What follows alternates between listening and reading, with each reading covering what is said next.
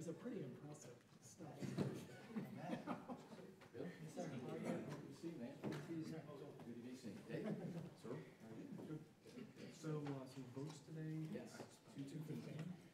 We're going to get underway right Total now. witnesses, I'm going to turn the lights on. Total witnesses, we're going to start with opening statements. If they're opening statements at a minimum, and then Yes. maybe at that point, we'll recess. Adjourn, excuse me. No recess. So you don't want us to do it? No, we don't want you to open statements. Okay. And then we might get into questions too. Okay. Very good.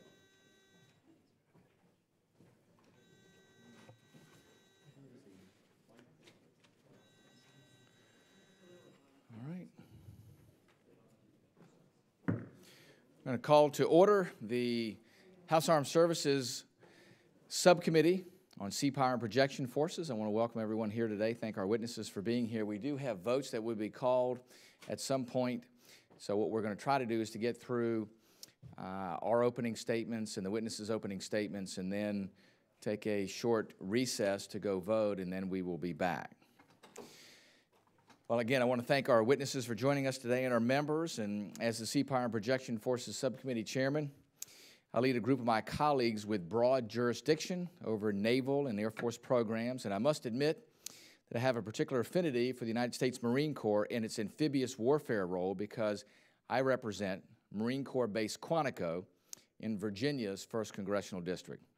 Because of my district and because of this subcommittee's jurisdiction, I'm particularly interested in our subject today of assessing our Marine Corps' ability to project forces in a contested environment. Late last year, I was particularly intrigued to read a report authored by one of our witnesses today entitled "Advancing Beyond the Beach: Amphibious Operations in an Era of Precision Weapons." In this report, the authors proposed that the current approach to amphibious operations needed, and I quote, "new operating concepts and capabilities that circumvent or defeat increasingly effective coastal defenses." Their report proposes a new strategic approach that emphasizes lighter vehicles, a rebalancing of the surface and aviation assault capabilities, an emphasis on surface connectors that optimize ocean travel, and improved armament on amphibious ships. I believe that the Center for Strategic and Budgetary Assessment has accurately assessed the problems associated with amphibious assault in a contested environment. Projecting power in close proximity to shore and in a contested environment is fraught with challenges which may require a shift in our approach. Fundamental changes to the Department of Navy's strategic amphibious warfare investments may be necessary to move more effectively to move Marines ashore. I believe that it is incumbent upon the Marine Corps to rapidly change their legacy force structure toward a capability that is more expeditionary, capable of fighting in the littorals, and when called upon, able to project power ashore in even the most challenging of environments. To better assess this issue, I'm pleased to have two respected authors on amphibious warfare with us today: Mr. Jesse Sloman, Center for Strategic and Budgetary Assessment, and Dr. Brad Martin of the RAND Corporation. Gentlemen, thank you for your willingness to testify before our subcommittee today, and I look forward to your assessment and recommendations to make our Marine Corps forces more lethal and effective than ever. I'd now like to turn to our ranking member, Joe Courtney, for any opening remarks that he may have.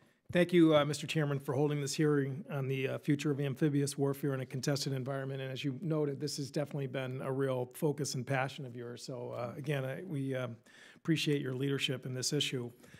As we've heard throughout our hearings this year, the U.S. Navy and Marine Corps team must be prepared to meet new challenges as our potential adversaries rapidly improve their tactics and technologies to counter America's longstanding superiority. This challenge is particularly true in examining the future of amphibious warfare. The United States Navy and Marine Corps team remains the most lethal and advanced amphibious force ever put to sea. As recent events around the world have shown, however, we cannot afford to rest on our laurels. Rather, we must continue to adapt and advance new technologies, tactics, and operational concepts to maintain our capacity to strike from the sea wherever needed and whenever called.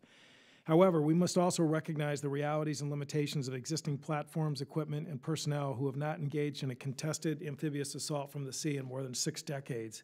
We must explore not only how these platforms can be modernized to maintain relevancy, but also to examine how new technologies and operational concepts can be employed to ensure America's security and to respond to world crises.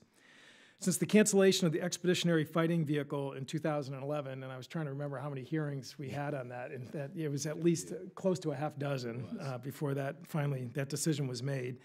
The Navy and Marine Corps have wrestled with what is the right distance for the Marines to disembark the ship and what type of vehicle that should be in. This is not an easy debate and is one I'm sure we will talk more about today. However, there is more to this than just what distance an amphibious ship should launch its vehicles or what type of vehicles that should be. Our military is a joint force and will always operate that way in any contingency, so that we need to be talking about how to fully integrate our amphibious forces and ensure that they are leveraging the technologies that other forces are relying on.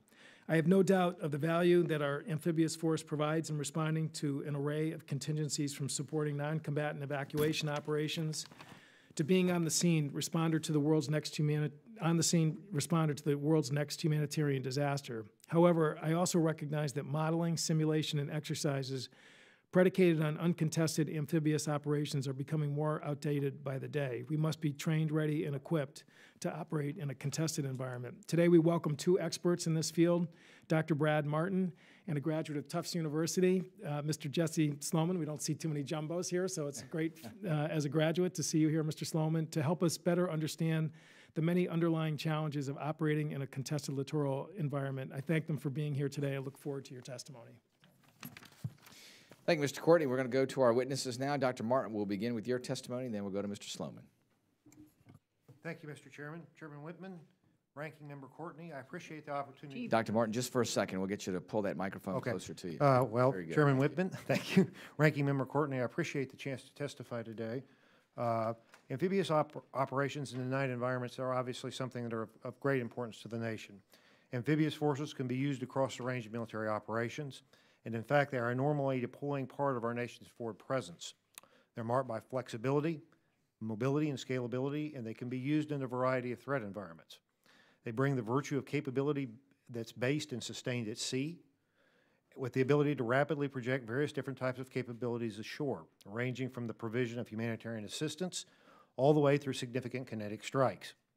Navy and Marine Corps continue to make investments in force structure and capabilities that will both improve and sustain these capabilities well into the future.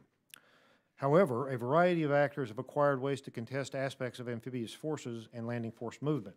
And these range from the types of weapons that non-state actors have used against forces in Iraq and Afghanistan, such as IEDs or explosive boats or things of that nature, through more advanced and sophisticated systems, such as land-based missiles, all the way through sophisticated anti-access and area denial capabilities.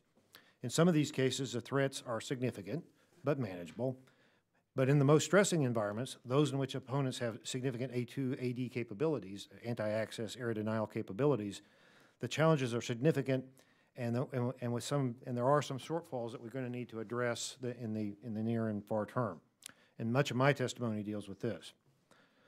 However, as we discuss this, it's important to remember as context that amphibious forces have always assumed a hostile environment requiring that the force overcome opposition. A benign environment was not and is not assumed to be necessary for operations to take place. Moreover, the threats posed in A2AD environments face all conventional forces. So aircraft carrier strike groups, tactical aviation flying from fixed air bases, large ground force elements, all of those are things that have to be overcome if they're going to operate in a place where the enemy is making a significant attempt to deny access. So solving some of those problems for the amphibious force also assist in solving problems for these other forces. Navy and Marine Corps, to their credit, understand the challenges and have acted to meet them. The Navy continues to develop and purchase amphibious ships and surface connectors. The Marine is experiencing significant improvement in its aviation capability, which I would describe as being nearly revolutionary, with the introduction of the CH-53 Kilo, the MV-22 Osprey with its many variants, and in particular the F-35B. Moreover, the Joint Force continues to seek ways to effectively operate in an environment in which sophisticated anti-access air denial capabilities exist and need to be neutralized.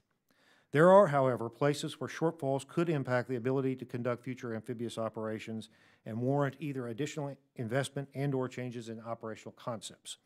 The top three of these are, and I hope we can get into more detail on each of them, is first, the Navy continues to face difficulty fielding systems that deal with the threat from mines laid at sea and in the surf zone. Mines are relatively easy to acquire and deploy, and in some ways the challenges posed directly are more direct against the amphibious force than they are against most others. And while there are promising efforts for unmanned solutions, this remains a challenging area as it has historically. And the second issue is the Marine Corps continues to require the movement of amphibious assault vehicles as the lead element in an assault echelon. The legacy amphibious assault vehicle required that the ships close the beach to 1 to 3 miles to allow a launch. And this was a movement that both exposed the amphibious shipping to threats, but perhaps more importantly, it telegraphed the force movement in ways that could endanger the landing force. And the program replacements that Marine Corps is looking at are an improvement in terms of range and speed, but the most fundamental issue here may be requiring these to be among may be in requiring this type of force to be among the first elements ashore during ship-to-shore movement. And this may be more a matter of a change in operational concept and doctrine than investment in new capabilities. And finally, while Navy and Marine Corps will be making near-revolutionary, or Navy and Marine Corps in particular, will be making near-revolutionary improvement in its aviation capabilities, and while some of these may in fact be a big part of the solution to some of the challenges we've noted, it's not clear that the aviation support platforms that Navy is delivering are optimized to take advantage of this improvement. For example, the Marine Corps insisted that the well deck capability that was absent from the LHA 6 and 7 amphibious assault ships be put back in LHA 8. And while this was understandable, this was done at the expense of aviation maintenance and ordnance storage capability. And ship options that allow more spots, more ordnance, more aviation fuels and stores probably should be looked at as we move into the next, into further development of the force structure. Now, to conclude, amphibious operations have never been conceived as occurring absent a threat. Combatant commanders value these forces, and Navy and Marine Corps have significant and well thought out investment strategies to retain many capabilities. However, there are some significant challenges, some of them are very long-standing, that require conditional or additional emphasis. And so with that, I will conclude and stand by for questions. Mr. Sloman. Thank you, Dr. Martin. Mr. Sloman. Chairman Whitman, Ranking Member Courtney, and distinguished members of the committee, thank you for inviting me to testify today on the future of amphibious warfare in a contested environment. I wanted to make a few quick points regarding the current challenges the Navy and Marine Corps are facing and how they can overcome those challenges. The margin of superiority that the U.S. military can expect to join the battlefield has eroded over the last several decades as potential adversaries have developed new capabilities specifically intended to counter American strengths. Those capabilities mean that in order to fully contribute to a campaign against a capable adversary, amphibious forces will need to adopt new concepts of operation and field new equipment or use existing equipment in novel ways. We also need to move beyond our bifurcated understanding of conducting amphibious operations, whereby the Navy drives the Marines to the shore, and then the Marines take over and execute a ground fight, to one where we also acknowledge the contributions the Marine Corps can make to the Navy's fight for sea control. One of these new concepts is the use of expeditionary advanced bases. Advanced bases are small, temporary outposts that could constrain the enemy's freedom of action through anti-air or anti-ship attacks. For example, advanced bases positioned along island chains could employ anti-ship cruise missiles fired from mobile launchers to form a barrier to ships attempting to reach the open water. The Marine Corps should also expand the use of amphibious raids, a traditional Marine mission, to support sea control in littoral areas by attacking enemy anti-air and anti-ship missile batteries. And amphibious forces would be an important enabler for blockade operations because they would be able to contribute a large boarding force as well as small craft to enable those boardings. To execute these and other operations against future threats, the Navy and Marine Corps should prioritize 6 areas for investment. First, increase the armament of amphibious ships. Amphibious ships today contribute little to the strike capacity of U.S. naval forces beyond what is carried by their aircraft. The Navy should modify its small deck amphibious ships, so the LPD-17 and the follow-on LXR class, to include vertical launch systems, so these platforms have a greater offensive and defensive capacity.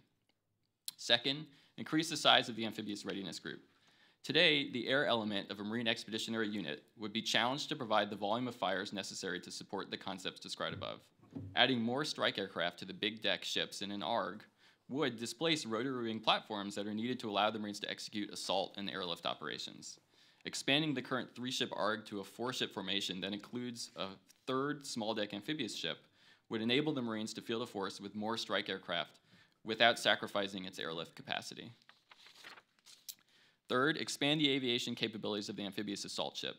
The LHA Flight 0, LHA 6 and 7 sacrificed a well deck to increase their aviation capacity. The Navy and Marine Corps added a well deck back in for LHA Flight 1 or LHAs 8 and beyond, albeit at the loss of roughly half the vessel's aviation gas storage capacity. The only way that you can have a well deck and expanded aviation capacity in a ship is to have a bigger ship. One option is to lengthen the LHA Flight 1 design, which would be similar to a course of action the Navy and Marine Corps examined in the mid-2000s for a plug-plus variant of the LHD-8, which would lengthen the hull by about 80 feet and widen the flight deck by 10 feet. Eventually, the United States should consider developing a light aircraft carrier that potentially includes both a well deck and a catapult and arrested recovery system. Fourth, optimize surface connectors for ocean transit. Minimizing the on-land requirements for connectors would drive down cost while allowing the platforms to retain a high water speed, a characteristic that will be critical to their survivability. It would also drive us away from the problems we encountered with the expeditionary fighting vehicle, where you try to have a high water speed and survivability on land, which means you end up with a surface connector that's suboptimal for driving on the ocean and a land vehicle that's suboptimal for operations on land. Fifth, the Marine Corps should acquire lighter vehicles. The Corps' ability to move forces ashore has been hampered by the steadily growing weight and size of its vehicles. To capitalize on the mobility of the V-22 Osprey, the Marines must continue to acquire vehicles and fire support systems small enough to fit aboard the Osprey. In addition, the Corps should prioritize modernizing and upgrading its existing light armored vehicles, which is the lightest armored vehicle in the Corps' inventory, and begin a new program to replace them with an entirely new vehicle that weighs the same amount or less. Lastly, the Corps should acquire cross-domain fires. The Marine Corps currently lacks the ability to influence the sea domain with its ground systems. The Corps should procure a multi-domain weapon with an anti-ship and land attack capability, which can be fired by the Marine Corps' HIMARS launchers. The Corps should also acquire additional HIMARS launchers to supplement its 2 battalions of missile artillery. That includes my prepared remarks. I look forward to your questions and want to thank you again for inviting me to speak here today, and go Jumbos. Thank you, Mr. Sloman. I'm going to turn it over to a jumbo to Mr. Courtney. Thank you, Mr. Chairman, and thank you to the witnesses. I'm going to ask one question, which, Yes. and then that'll be hopefully good for the break. To both of you, one distinguishing difference between the capabilities resident in a carrier or air wing and that of the aviation combat element aboard a big deck amphib is E2D. This capability allows the carrier to be fully networked with the rest of the strike group and thus leverage all of their capabilities. Are there ways, in your view, where the Navy could better integrate amphibs with other surface forces in order for them to better leverage capabilities like NIFCA counter-air?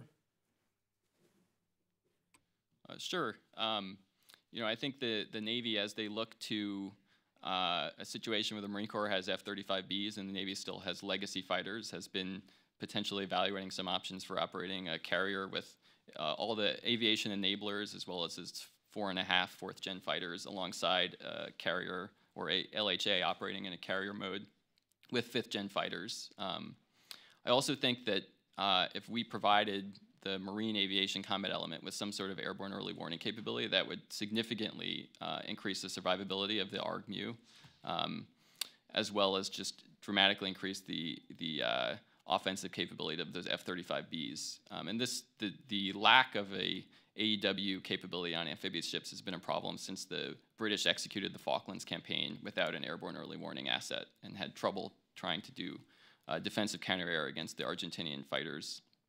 I think some potential options for doing that mission cheaper without an E2D, if you're operating an ARG-MU without a catapult, could be putting some sort of less capable radar platform on an unmanned air vehicle like the MUX, and that might get you some of the way there because you could get persistence and a platform that could stay aloft for a lot of time and still provide you with some sort of radar overwatch. The provision of airborne early warning is going to be absolutely essential to survival in the A2AD environment. And the limitation right now is that one of the major limitations, even with the F-35B for an ARG-MU or even a larger amphibious force to operate, would be the absence of that. There are a couple of different ways that can be handled. One is that the deployment concept will always, that for which an ARG-MU or an ATF would enter into a contested environment would always involve a carrier strike group with an E2 in the vicinity, that's one thing that could be done. Across the longer term, though, I think we're going to need to look at options that make it more organic to the force. And those could include developing different aircraft, which carry an awful lot of expenses with them. The bill for developing a new aircraft that can do all the things that you would like an E-2 to do could be quite large. Another possible option, which I think both organizations have looked at, is a possibility of building a bigger amphibious ship that has catapults and arresting gear that allows the provision of something like an E-2. Now, this isn't something we're going to do in the next 5 years, but it is something that we could be working toward as we assess future force structure. Thank you, Mr. Courtney. We do have time for an additional question. Dr. Abraham? Oh, you're good? Okay. Mr. Desjardins, I think he has stepped out. Mr. Byrne. Okay. we're going down through the list. So. Thank you, gentlemen. I appreciate your testimony.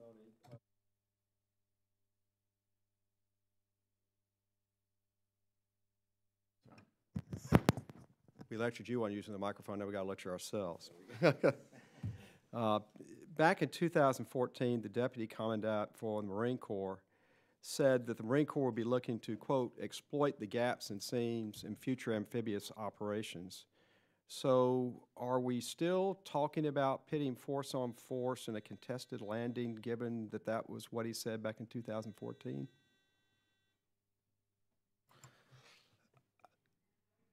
I would say that the future employment of amphibious forces is going to be maneuver-based and is going to involve the use of intelligence and mobility to take advantage of the gaps and the seams.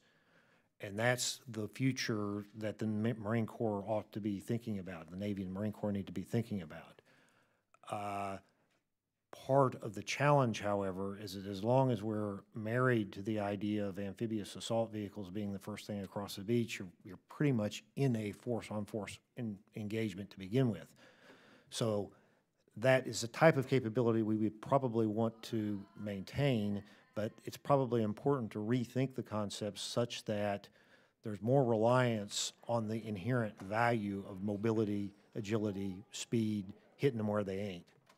Well, if the future of ship-to-shore connectors are more than likely going to be conducted in a benign environment or during an exploited gap enabled by local sea control and air dominance provided by the Navy and the Air Force, is it wise in a constrained budget environment to increase the cost of these connectors by adding requirements for contested environments we won't be sending them into? The connectors themselves need to be capable of moving around a lot. I mean, connectors apply to both the aviation and to the surface connectors. And the requirements that we're talking about adding aren't necessarily things that are going to add a lot to the cost. I mean, what we're trying to do is say the MV-22, for example, is a connector. H-53 Kilo is a connector. Both of those things are part of the program of record and are going to be delivered. And really part of the challenge is how to better exploit the capabilities that they provide. I can certainly see an argument that says that an amphibious assault connector that's launched from a ship is maybe not your better investment. I think we would agree with that. I would agree with that. Yes, sir. I agree with Dr. Martin. And I would add, I think that even if you had a connector that had some amount of survivability in an environment where you're doing an opposed landing, the ship would have to be so close to shore that you would create, just tremendous risk for a capital ship. So I think the Marine Corps has been trying for decades to use range and maneuver, on the sea side to try and find those gaps and seams. I think there's great potential here for unmanned systems. So the Marine Corps just completed an experimentation exercise called Antics out on the West Coast recently. And they've looked at concepts for using maybe small unmanned surface vehicles to be part of the first wave of some sort of landing against a concentration of enemy forces if you have to do that. that might help bring down the risk for platforms that carry people, and also because you're using unmanned systems, maybe you can reduce some of the cost of those. But I think it's, I think the Marine Corps today would be certainly challenged to execute an opposed landing against modern threats, and the Marine Corps has been, or would have been challenged for quite some time. And it's not just the connectors. Some of it is the loss of naval gunfire support, for example. If you look at the amount of naval gunfire support you could use to prep a beach today versus in like the 1940s, it's a tremendous delta there. Well, I wonder if it would make some sense to focus on more flexible, agile, and fast connectors to move our Marines to the shore swiftly, such as the expeditionary fast transport ships we already have. Would those make sense? The expeditionary fast transport ship is certainly a very valuable capability. One of the things about flexibility and agility, though, is not so much with the connectors, but with the platforms themselves. They need to be able to provide, at least the amphibious platforms need to be able to provide some level of self-defense capability. And that would be, that's really what distinguishes an amphib from something that is that has a T in front of it. That's going to be part of being able to move into certain places, and it's part of the risk assessment about how close a force could afford to get. But in general, the presumption that we need to be looking more at maneuver and flexibility and lightness is exactly the right way to go. And the idea that we're going to be able to knock down the door with something is probably not the way to go. Well, if you listen to what the deputy commandant was saying, he's saying, let's go to the places where we don't have to knock down the door. Exactly. So if we're not having to knock down the door, we can take something that's lighter, faster, more agile, get in there and get out and get it done cheaper. That's my only point there. Does that make sense? I think we're in violent agreement. Good, thank you. I yield back.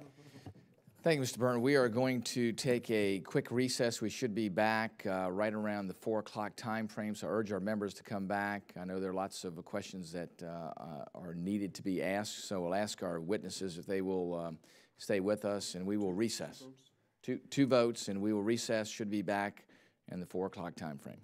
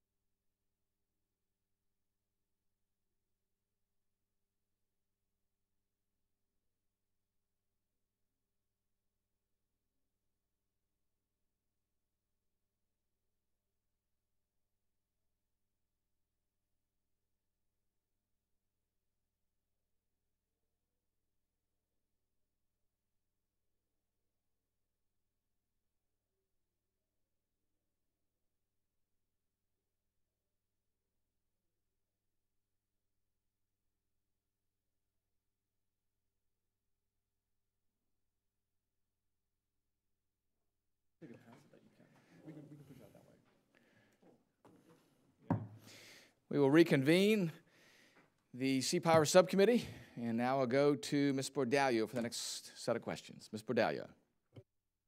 Thank you very much, Mr. Chairman, and thank you, gentlemen, for being at the hearing today. I guess whichever one of you would like to answer. The latest Marine Corps operating concept outlines the desire to see a second amphibious ready group in the Pacific by 2018. Now, we understand that that relies on variables such as funding and vessel availability, but in your view, what capability would a second ARG provide for the Marine Corps, and what resourcing or logistical challenges would need to be prioritized? A second amphibious ready group would be quite valuable in enabling theater security cooperation. Marine forces, amphibious ready groups, and Marine expeditionary units are extremely useful for exercises, for working with regional allies. It would also reduce the reaction time for certain types of contingencies. So, in fact, that would be, in my view, a very good use of the force. The sourcing challenges would be largely a matter of force structure.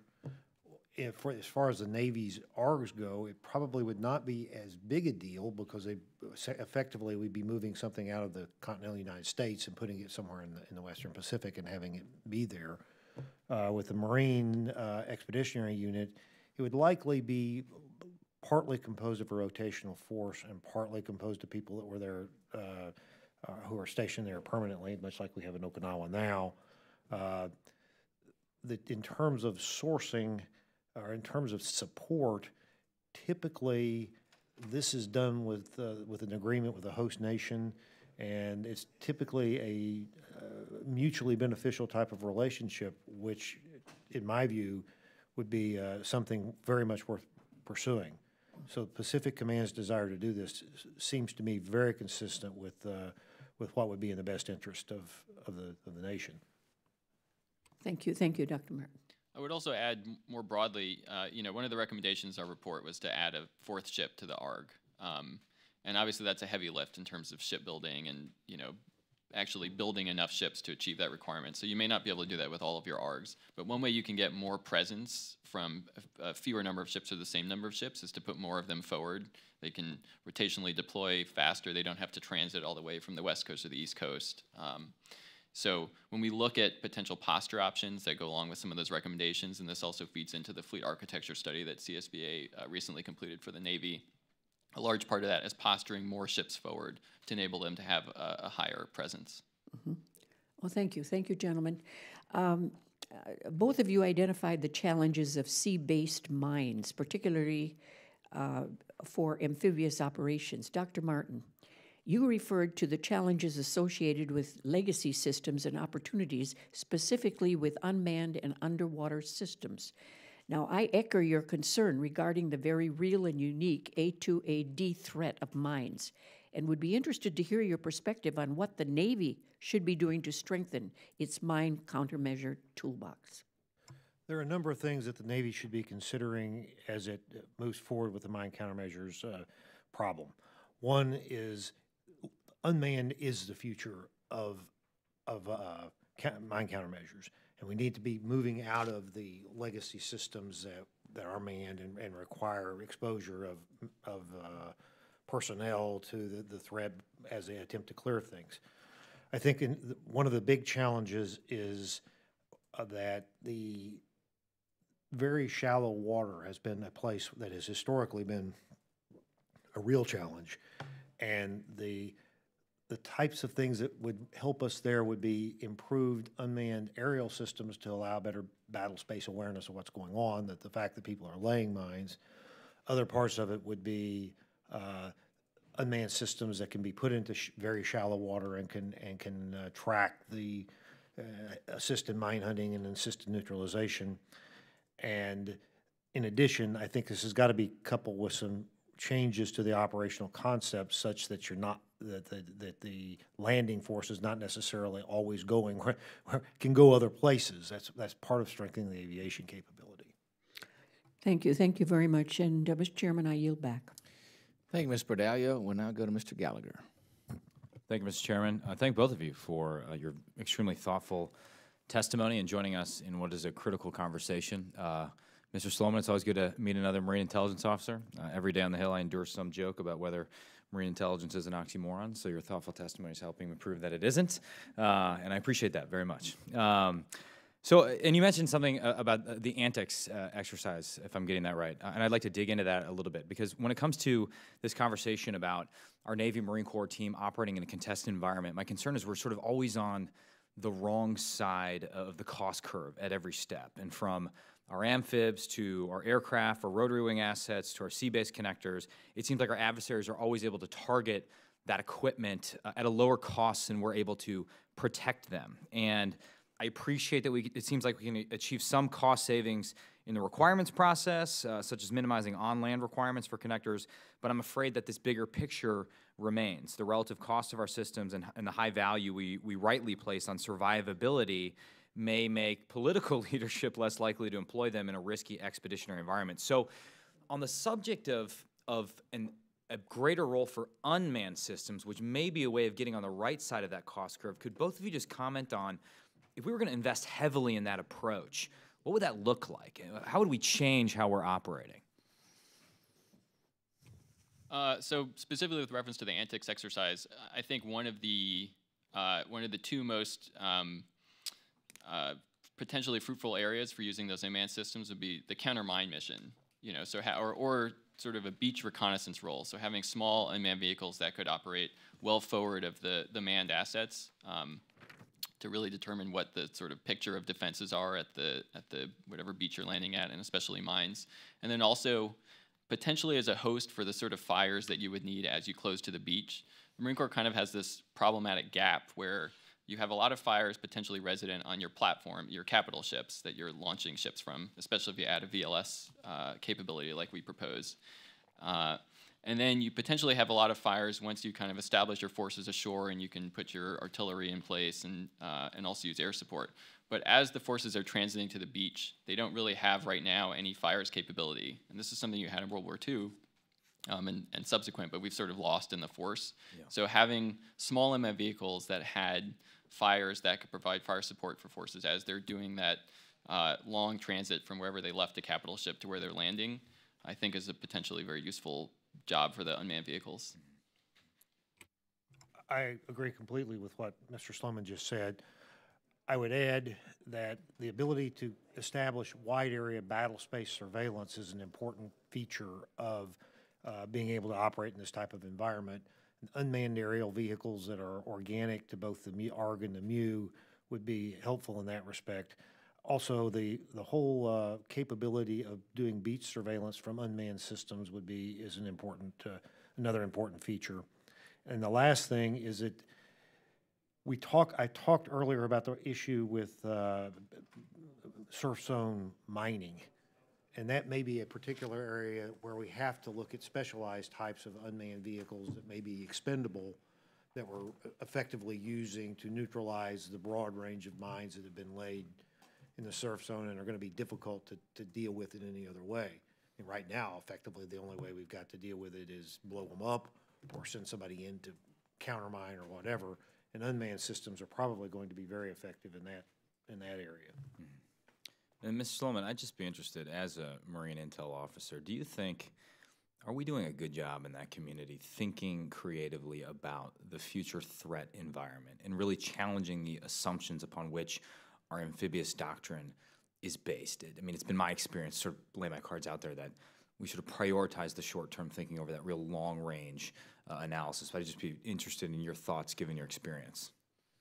Yeah, I completely agree. You know, I mean, as you've experienced, sir, when you're in a billet or you're in a line unit, you're worried about the next exercise, which usually is about some very near-term threat, or you're going off and doing some sort of kind of narrowly scoped operational problem. I don't know how many Marine officers get the freedom to think, about those mid to long-term threats. And then I also am concerned if the Marines start spending more time and sending more personnel to do the kind of GWAT type missions that, may be ascendant we might end up in a situation like we have for the past decade where we really become almost like a second land army, or the Marine Corps really becomes a second land army, executing mostly counterinsurgency, counterterrorism type missions. And again, sort of that amphibious knowledge base kind of starts to drop out of the force. Sure. Thank you both. I yield. Thank you, Mr. Gallagher. We'll now go to Ms. Hanabusa. Thank you, Mr. Chair. One of the most interesting part about the amphibious operations is, as it was described once, about the image that we all have is World War II and the wave and wave of amphibious vessels. I tell people, imagine the opening scene of Saving Private Ryan, and that's the image that most of us have. But we also realize that that's not the way we are going to, quote, fight in the future. It's just not part of it. Dr. Martin's concern about A2AD, I represent Hawaii. Believe me, we are very familiar with it, and we are also very concerned. I'm not sure that the amphibious vessels are the way you counteract A2AD. And as well, the whole issue that we were discussing earlier, which is the role of the unmanned. As we know with the FSA, which was done, which the fleet size assessment with former Secretary Mabus's 355 and everyone else, and I think your organization, Mr. Sloman, had a large number of unmanned. So given what you're describing as you see potentially as the role of the amphibious vessel, why do you not think that you're actually moving towards a recommendation towards unmanned versus an increase in amphibious vessels with Marines? Like right now, we're 10 vessels with at least 6,000 Marines being deployed in any one day. So why do you not think that that's not the way that the future is? Because it seems like we got to think about the future. What's the effective way to do this battle? Whichever one of you want to start. Well, obviously, Mr. Sloman has some thoughts on this too. But I'll start by saying I would agree that amphibious vessels in and of themselves are not the things that are going to overcome an A2AD environment. They're something that we have to the nation would have to address, the military would have to address to enable the use of that type of capability. That type of capability is useful in achieving certain types of effects. And my argument is that we should consider the ability to carry out those types of effects as being useful and find ways to enable them and use aspects of the amphibious force to allow that to happen. Countering A2AD is going to involve a large component of unmanned vessels or unmanned capabilities. That's a place we should be investing. I think that the major capability enhancements that we're talking about for the amphibious force largely deal with ways to exploit the potential capability of unmanned and also to exploit the inherent value of mobility and scalability. So those are the things that the amphibious force will continue to bring with us even as we move into the other areas where the challenges still exist. Specifically on the unmanned systems, I mean, obviously those have a role to play in this A2D environment. I think we're at different levels of maturity with respect to integrating those in the force. So I think unmanned air systems we have a lot of experience with, and there's some technical reasons that it's easier to use those. I think, and in the CSBA fleet architecture study, we were somewhat conservative actually about our use of unmanned surface vehicles and even unmanned undersea vehicles, partly because there are a lot of technical and policy challenges that we have to work out, and I think we're not 100% certain exactly the maximum extent that we can use those systems. So for example, from a policy standpoint, how willing are you to put munitions on those systems? How willing are you to grant, or how much autonomy could you potentially grant an unmanned system if you expect to be operating in an anti-access area denial environment where your communications will be disrupted? You may not be able to communicate that easily with your unmanned systems. Do you mind if the enemy takes them? If it's an unmanned surface vehicle and it's operating at peacetime, theoretically someone could just grab it, which has happened in real life. You know, we don't have good norms for protecting our unmanned vehicles right now. So, we opted to be a little bit conservative, and I think we still have to work through those challenges. I'm running out of time, but I just would like to ask you to consider this. I believe that we set policy by acquisition. So as we talk about the balance here, when we buy an amphibious vessel, it could be a lot of money versus an unmanned. So that's the trade-off that we, I think, have to decide on this particular area as to who better serves it with the limited resources that we have. Thank you, Mr. Chair, and I yield back. Thank you, Ms. Hanabusa. We'll now go to Mr. Hunter. Thanks, Mr. Chairman. And if you already answered this, please tell me and I'll ask the staff what the answer was. It's a really simple question, though. Where could you do a contested amphibious landing right now? Tell me, and obviously the countries that are peer competitors and also non-peer competitors, just tell me, where could you actually do it at? There are a number of places you could do it without getting into the actual plans. Any place that offers a littoral type of China's got littoral type of stuff. China. You couldn't do China. You couldn't do China without a whole lot of prior preparation. There are places that I think that's arguable, but yeah, there are places that I don't know that we would do China. There are places where it could be done with an adequate amount of prior preparation, prior dominance, and all the rest of it. I would say that the areas that are most susceptible to it would be the places where there is a moderate level of A2AD capability, which we're capable of overcoming. It would be places where there is some strategic advantage to gaining parts of the coast or gaining an island.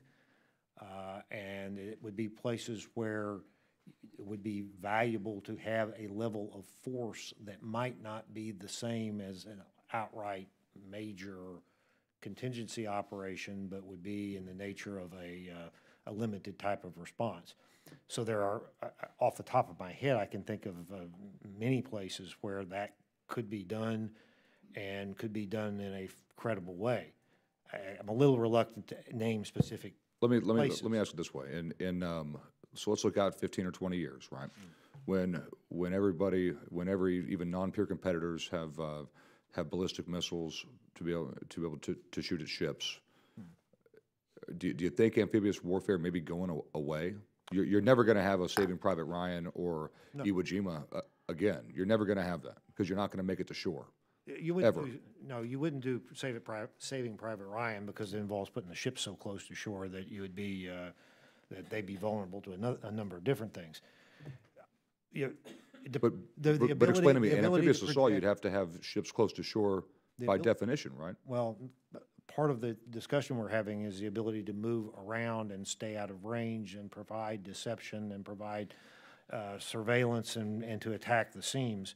So in a case where I can foresee a situation in 15 or 20 years where we have established sufficient dominance in a particular part of the operating area that we would want to be able to move forces other than aircraft, for example, where we want to be able to move forces into an area to achieve some effects. But that wouldn't be a contested amphibious assault. That would be an amphibious landing where you already have dominance, where you have air dominance and so forth, and you're not going to get hit with a cruise missile. Would be amphibious. 500 miles offshore. Amphibious probably not that far, but it would be amphibious operation in an environment where you had to figure out ways to counter the threat before carrying out the operation, and that's part of it. And I can think of many places where that could occur. And I guess what I would also emphasize is that this is not something that only amphibious forces would have to deal with. Any conventional force is going to have to be able to overcome some portion of the A2AD threat in order to be able to carry out any operation. And that's part of the balance between offense and defense is something that's just part of the threat assessment that we continually have to make. Anyway. Sir, just real quick, I would offer that if you can get the ships far enough offshore, so maybe 200 miles, for example, against a competitor that doesn't have huge stores of precision weapons, you may be able to thin the salvo, the offensive salvo from their end, to the point that you could potentially defend against that, or at least you would reduce the amount of weapons you might face to a pretty small number, depending on your adversary's inventories. And then I would also offer, with respect to China, it is difficult, very difficult, certainly, to imagine landing on the shores of mainland China. But I think there's a great potential for using amphibious capabilities in some of the claimed islands, for example. I could see a scenario where you might want to put forces there, or to regain control of some disputed territories after they've been seized by an opponent. Okay. Thank you. I just feel like in some ways we're in an amphibious box. I was a Marine too, and I did 3 tours, and I flew over all 3 times. Never been on a ship for more than 3 days in the Gulf. But I think we might put ourselves in an amphibious box where we assume that it's still going to be relevant in 20 years, when it might not be. Certainly might thank not you. be. Yeah, there is that possibility.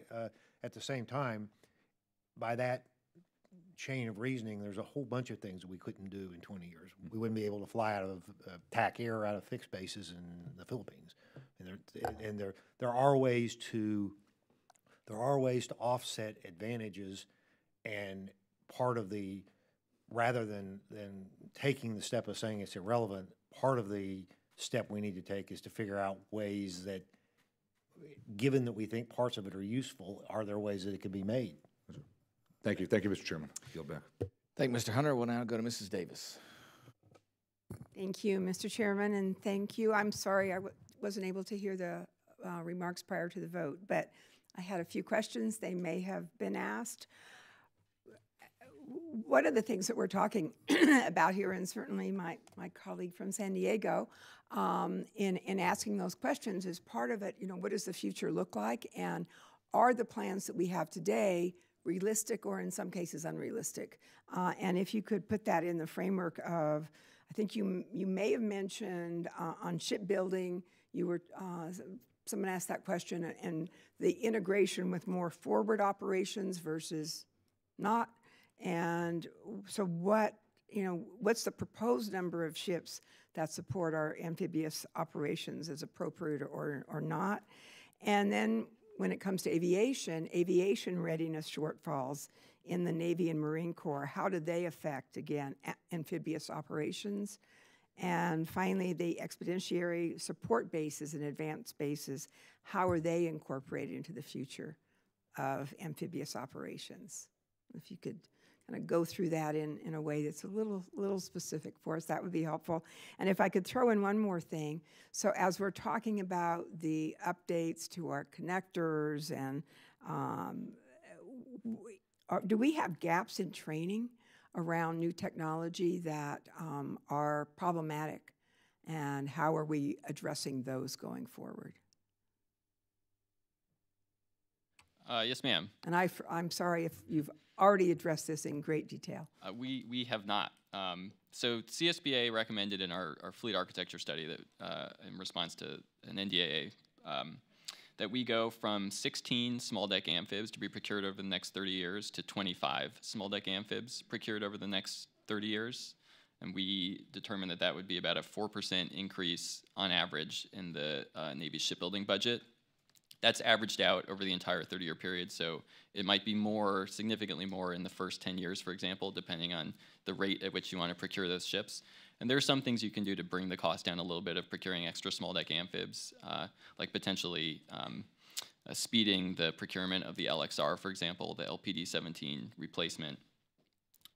With respect to advanced bases, I think the rationale for arguing for advanced bases partly has to do with some of the questions that the members have directed to us with reference to the cost exchange balance. When you look at these A2AD situations, our argument for using advanced bases, or for creating some capability to put Marine units ashore that can influence the sea and air domains, is that that helps reverse the cost exchange ratio.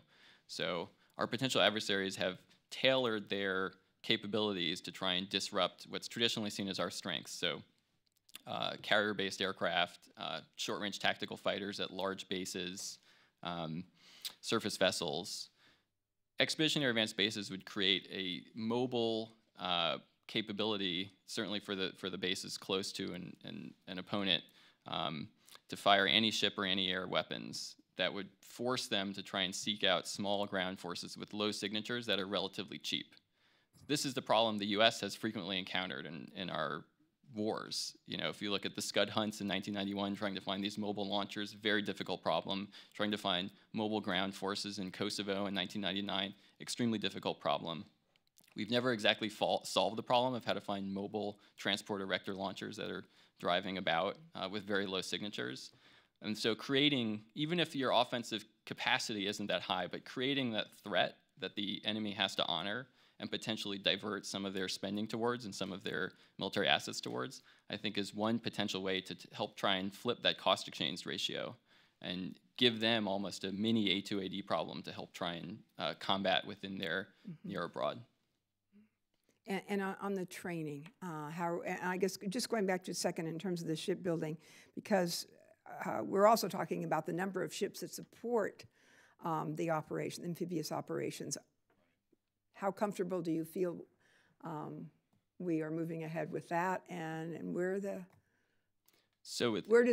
it not connect in the sense of the plans and what we would like to see are really out of whack right now? We don't meet 2.5 MeV lift. Yes, certainly. I mean, if the requirement is for 2.5 MeV lift, we're not going to be anywhere close. It's also true that every time you add an amphibious ready group and you project it to operate in a contested environment, there will be surface ships that go with it. And all of the services, Marine Corps has got a problem with aviation readiness, and Navy's got a problem with ship readiness. All of those things have to be addressed. One of the problems with trying to greatly expand the size of the force would be, it's not just the initial cost, it's the subsequent readiness costs that go along with this. So we would have to, the nation, not we, but the nation would have to consider all those things as it made a decision to seek a particular type of capability. Do you think we do that very well?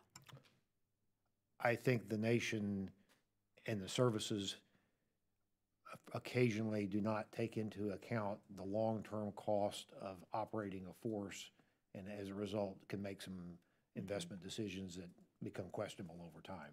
Okay, thank you. I think my time is up, sorry. Thank you. Thank you, Mr. Davis. We appreciate that.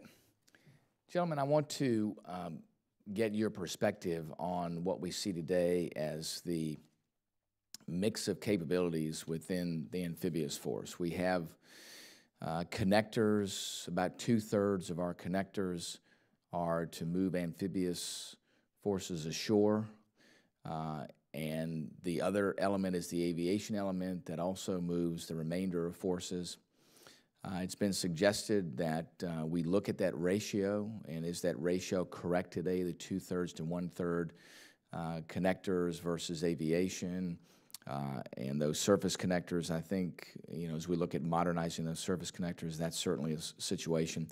Let me get your perspective. Do you think the current ratio is correct? And if not, what should be the ratio? And then what would that new ratio mean for our legacy forces today? And what would a future Marine force look like with a different ratio of surface connectors to aviation assets?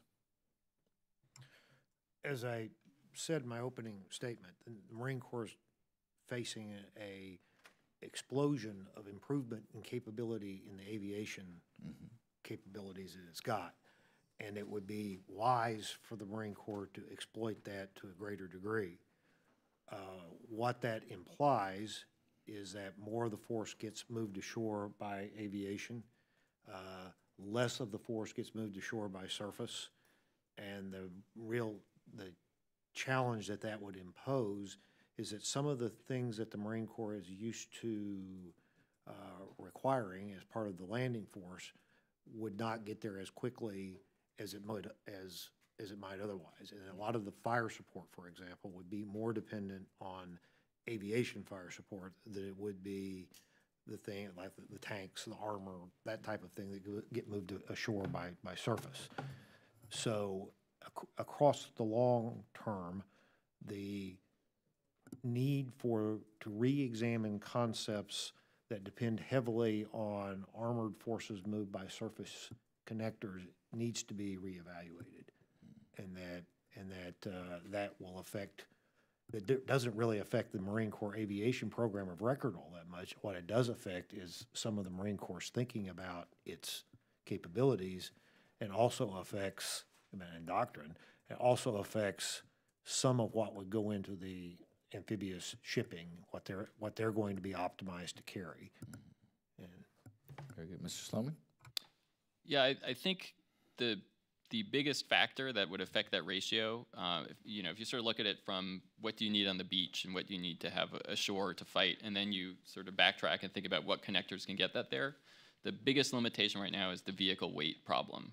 So there's really not that much the Marines can bring ashore just by air, which creates a challenge if you're a beachmaster trying to figure out what your amphibious loading plan is. I think that if you can drive down the vehicle weight without sacrificing too much survivability, and we recommend acquiring lighter vehicles, then your aviation lift becomes much more useful, and you can bring a larger percentage of the force ashore. And in the long term, I think it's important to move, or to try and move beyond this paradigm where more survivability necessarily equates to more weight. There are some DARPA programs that are looking at ways that you could potentially have survivable ground vehicles that leverage agility or leverage active and passive defenses in addition to heavy armor. But if every vehicle that you try and make more survivable becomes exponentially heavier, you really run into a big challenge trying to bring them ashore by aircraft. So then you have to go to service connectors, which may reduce the vulnerability in the vehicles because they have all this armor, but it dramatically increases their vulnerability during the ship-to-shore transit stage. absolutely. Very good.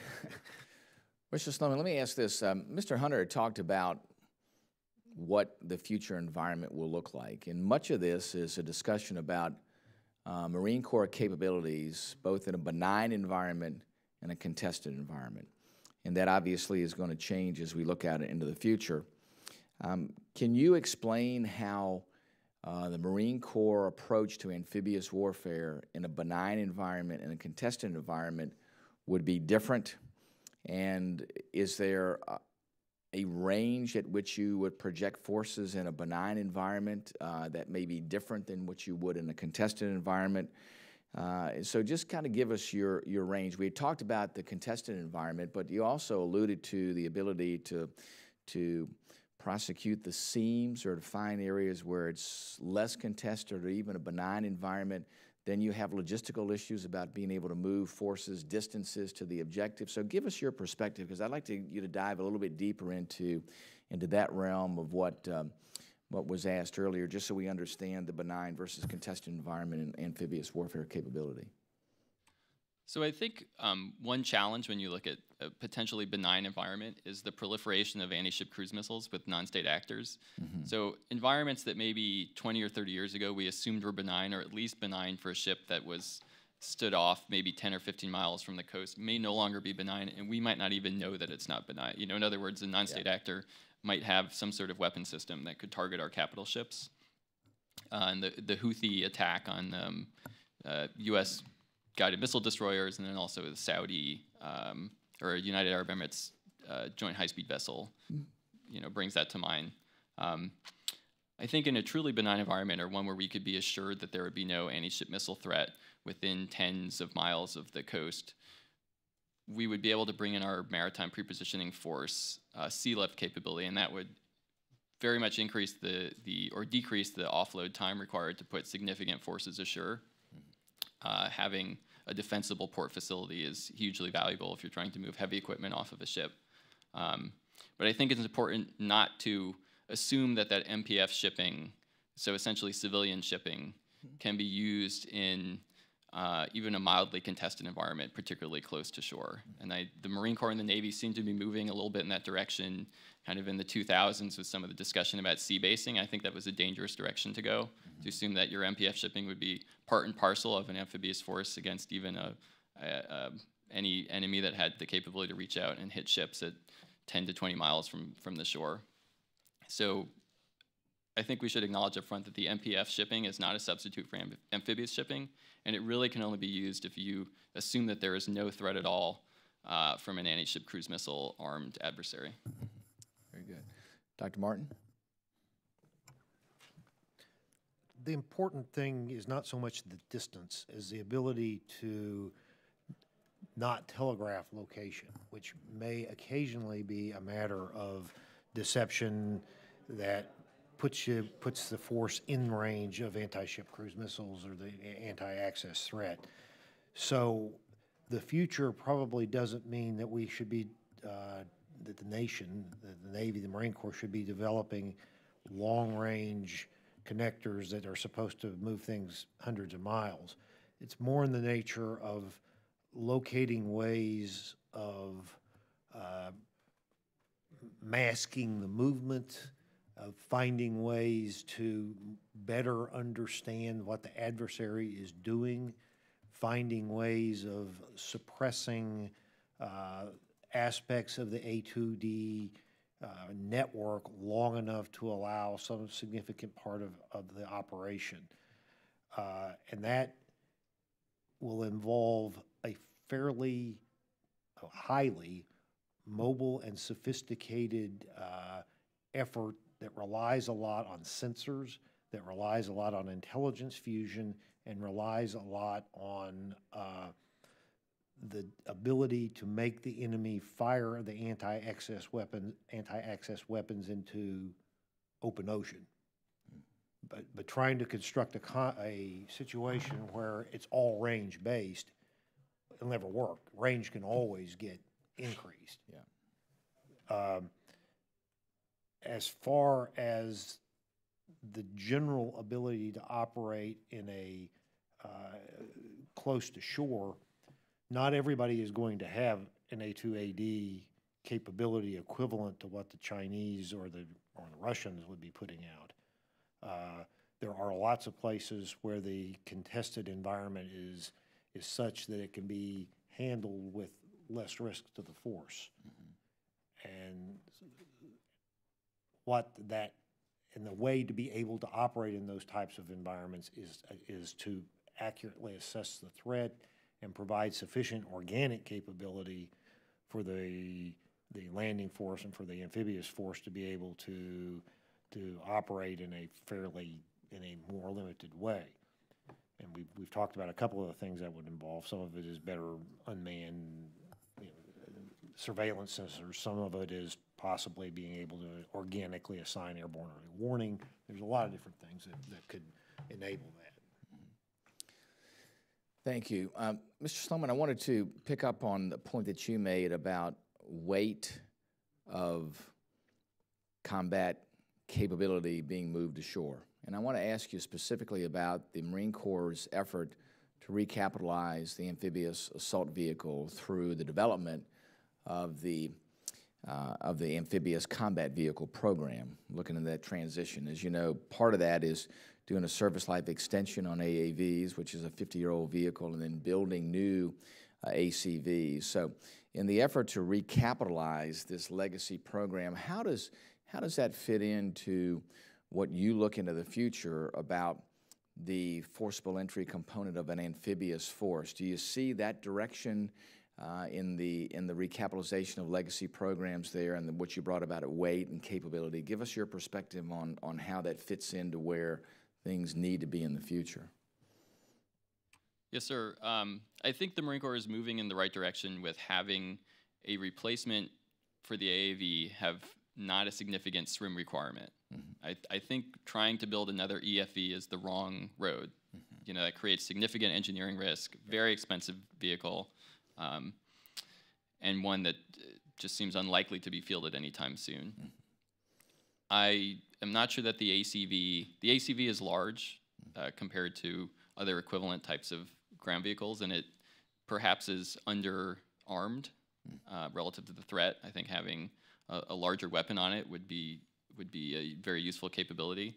But I think that generally having a vehicle optimized for the ground with minimal swim capability that would be brought close to shore by a connector and then disgorged is definitely the right direction for the Marine Corps to go, rather than have a gold-plated, fantastically swimmable ground vehicle.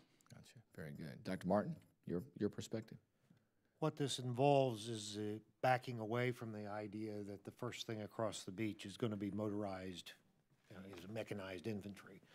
And what that means is that the first parts of the assault element are going to be likely delivered by air, and that these capabilities are going to be only delivered after some part of the beach is made secure enough that they can move this type of force over the beach. If that were to occur, I'm not absolutely certain that that would be the first thing to arrive. The first thing to arrive might very well be some other portion of the Marine landing force that is viewed as being more effective and useful. So I think the major thing that we would like to have from this type of vehicle would be suitability as an infantry, a shore weapon, and not at all really an amphibious vehicle. There's really not a lot of value in having that capability, which I think is pretty much what we both agree on that point. Very good. Thank you. Mr. Byrne, do you have any additional questions? I do not. That's the testimony. Okay, very good. Mr. Hunter, any additional questions? Dr. Martin reminds me of Robin Williams, with all respect. I've had other people say the same thing. Well, nanu nanu. That's well, with that, if there are no further questions, then this subcommittee, stands adjourned. And gentlemen, thanks again for your testimony today.